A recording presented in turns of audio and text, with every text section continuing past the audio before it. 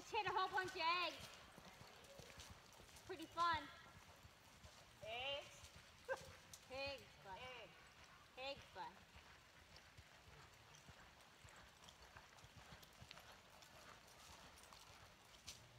Come on, Dan.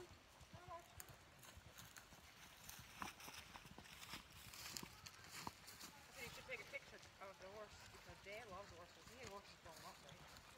And my grandfather. What? Yeah. Molly was laughing in her. She was at home. I remember that.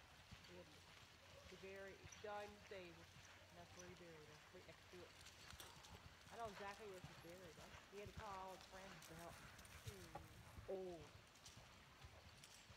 Grandfather had horses too, my grandfather. He used to use them for delivering the mail. He used to go across the heights. He lost one day he was going across the heights. The sleigh and the horse were in it. And Dad was a little boy. And he said to Dad, he said, I'm not losing this horse today. I just bought this horse from St. John. He's one of my best.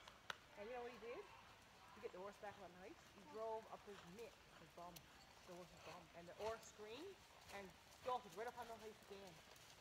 Did you ever talk that before? You asked my father, he tell you. Threw his hand in the horse's bum, pushed his hand in the horse's rear. That's gross. But he had to get back up on the heights. He would have lost everything. Dad was in the sleigh. Disgusting. Dad was in the sleigh. That's disgusting. Why do you tell these stories all the time? Because it's history. You have a lot of stories about people shoving stuff up their asses. Like the guy in Alscience. Oh, don't even bring that up. But he got my cousin works in murder. There's kids coming. But he There's is. kids coming. No. This would be good for Potter or really bad.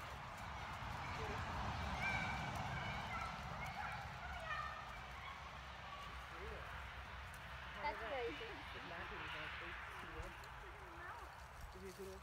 Mom. Francis